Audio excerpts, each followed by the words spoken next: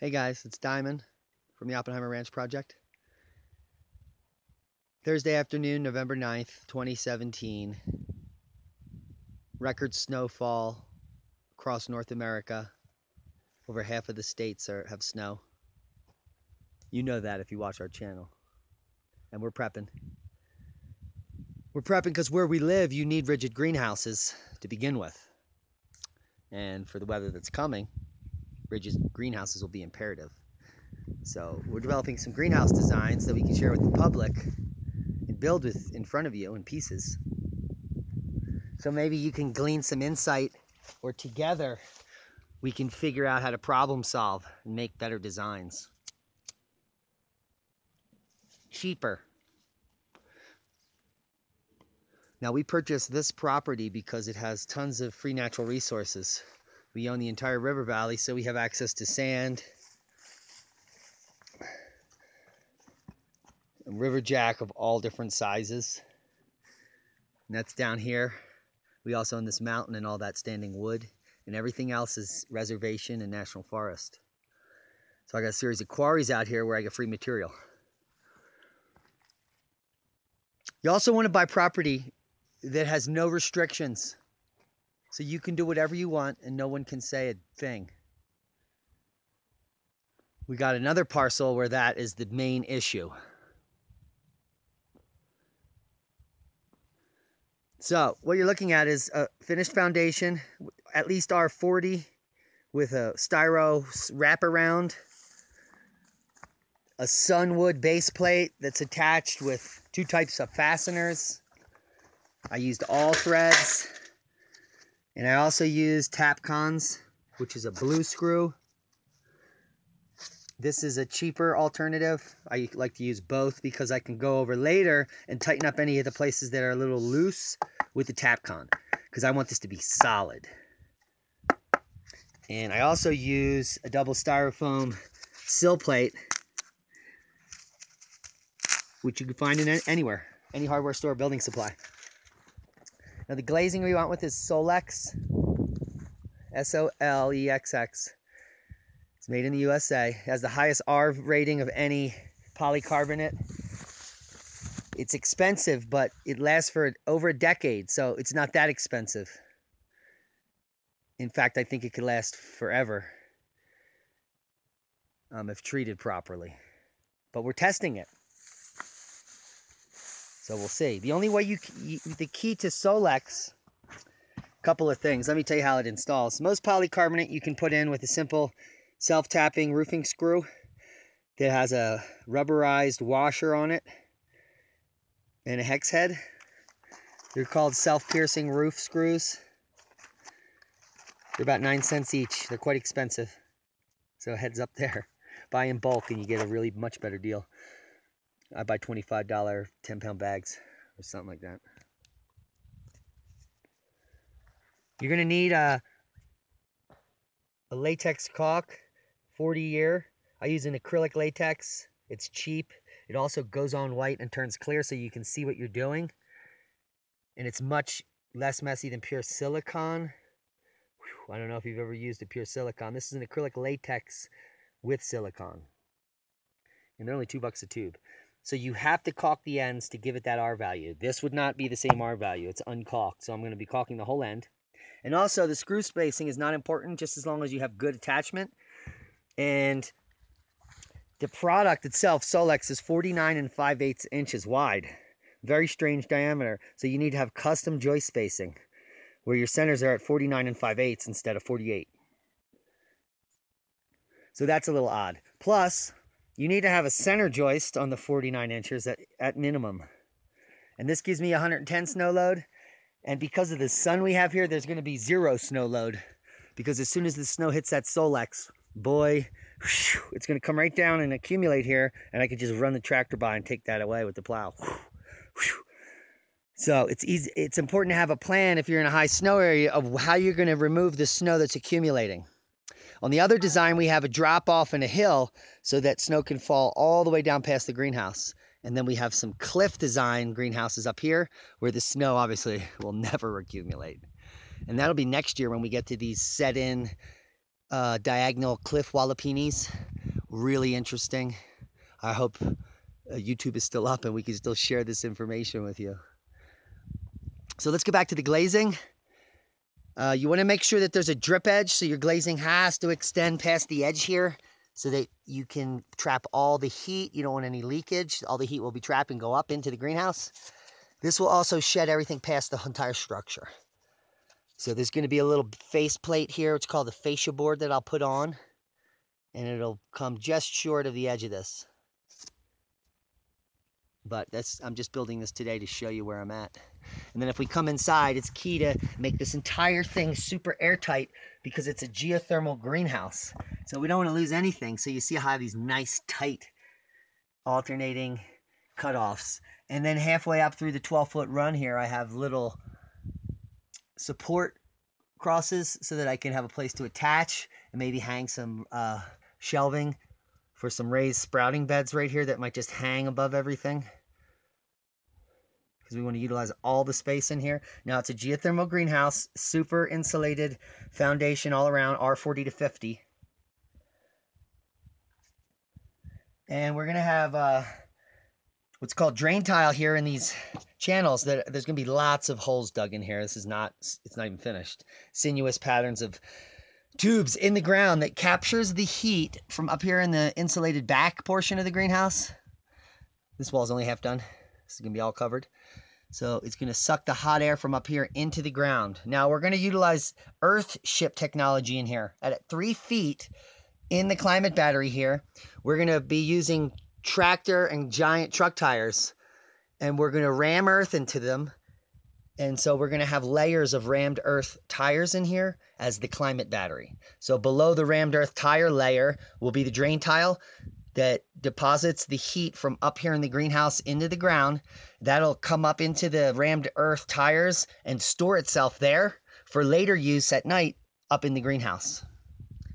That's how a passive solar greenhouse works in one method called the climate battery, where you store everything in the ground. Now, additionally, this is going to be an aquaponic system in here. So we'll have at least 500 to 1,000 gallons of water in this tiny space. This is only a 300 square foot greenhouse, so 1,000 gallons is a lot. 3,000 would be all you need, and you wouldn't even need a climate battery. So water holds a lot of heat too. So if you want to put a water feature in your greenhouse, you're going to get a really good result with thermal mass and keeping that temperature up. If you just build a structure that protects the wind, the temperature is only 3 degrees warmer typically inside of a greenhouse from the outside. A geothermal greenhouse, you can get the temperature up 50 or more at night above outside ambient. And our purpose for this is to have this greenhouse always above freezing. This is going to be our zone, let's say 11 or 12 greenhouse, like living in South Carolina. But it'll enable us to grow all year round greens, max it out in the winter for food production for us and neighbors and just anyone else who wants to come and enjoy the bounty in this little baby. While we're milling here, we can just come over into the greenhouse and get a snack or stay warm. You know, there's greenhouses everywhere, so you don't have to go far from food. You just eat it. Now, one other consideration is up here. You want to make sure the glazing comes all the way up to the lip of your roof, tight, because you want the roofing to come and overlap at least 2 inches so that everything gets shed off here and you don't have any leakage. So make sure that's tight. It's a heads up. If you have any questions, guys, leave it in the comments. Now, we're building all these experimental designs and testing them this winter and tweaking them to get the best results. And then we're going to supply these plans to the public for almost no cost. But you can get access to all of our free plans, special videos, and the availability to come here anytime you want and learn live by simply becoming a member of our Patreon. We launched a new Patreon page. We've already got 9 members, and we're looking for 500. And for a small monthly pledge to help our work here, you can also get access to our free greenhouse designs. You can get free access to my phone, so you can ask me any questions as you're doing the build. And just a good resource. Plus, it helps us move along. God, she looks beautiful. So you're looking at 8 Mile Mesa. I'll take you up to the upper geothermal greenhouse if you want to stay with us. And we'll grab a snack. Gotta call the dog. So, record snow in 48 states. Over half of them are covered, have snow on the ground, breaking a 15-year record. Saw my update last night, you know that. So we're coming up into the Zone 1 Permaculture orchard. It's a pear. And there's some edibles in here. This is a November tansy with flowers. Still. Got a nice kale. There's some protected chard in here.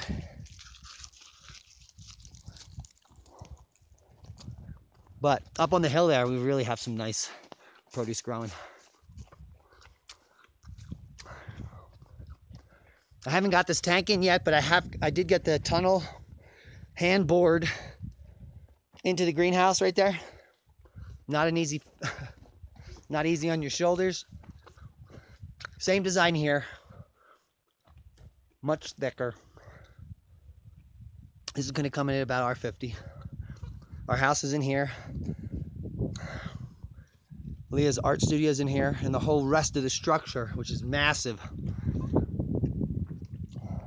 where we'll be able to work all year and all weather because of these giant barn doors I put in.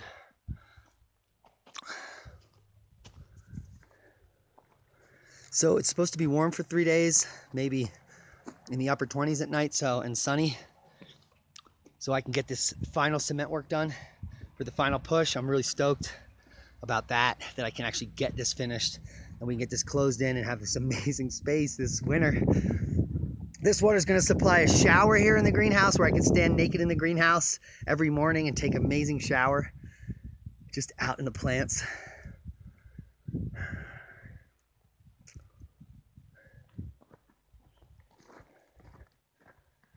So heads up, if you haven't subscribed to our channel, do so now. I'll leave you with some shots of the mesa and the door.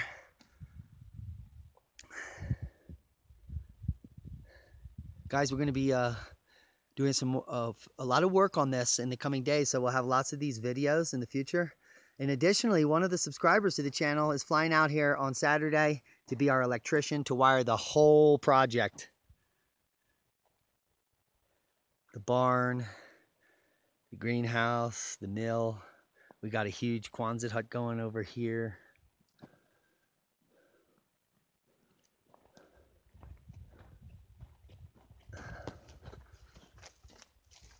You can see the Quonset hut pieces lying out there in the distance. Quick, I'll show you some of our strawberry patches that has come in a year. That variety is called Sparkle. It's a South Dakota Doug fir. It's a local Austrian pine. Catnip. Take a look up some of these chard varieties. That's called Luculus, and it just does amazing in the cold. It goes down to 18 degrees here almost every night. 18 to 25. Really holding its shape, looking amazing. Look at that. You'd buy that, wouldn't you? And that's our winter leaf. Nice kale. This is a new variety that's going around called peppermint. Still alive.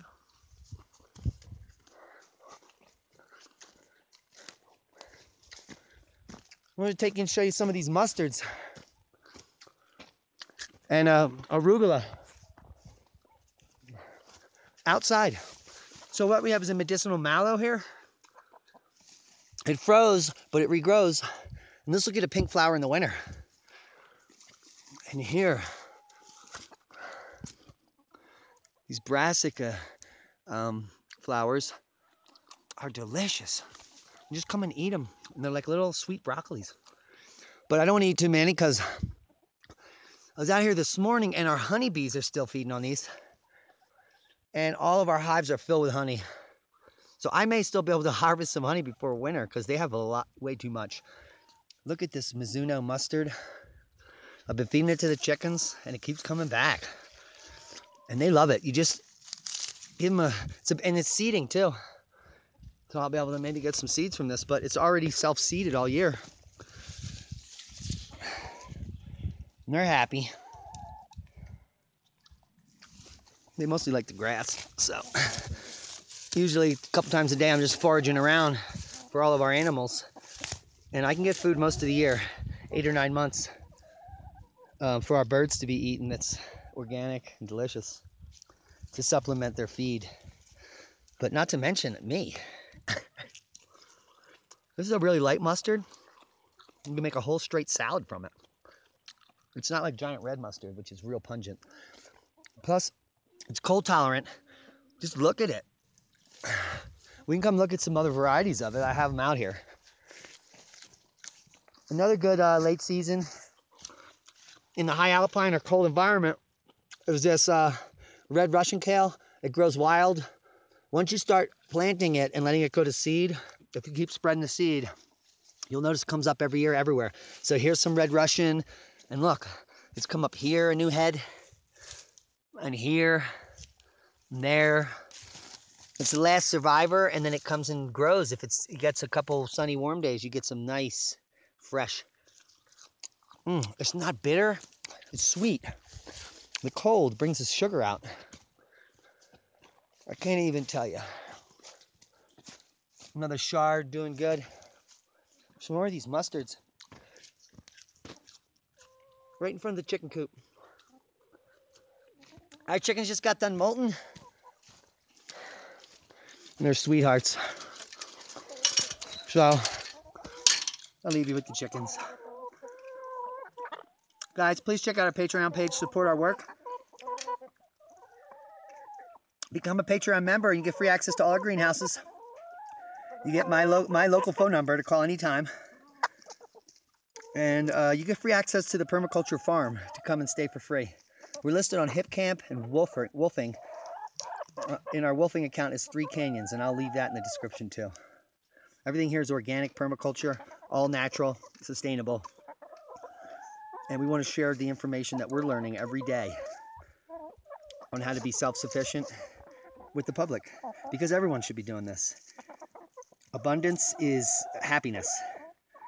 Working every day towards your abundance means working every day towards your happiness. I've never woke up so happy in my life. Be safe.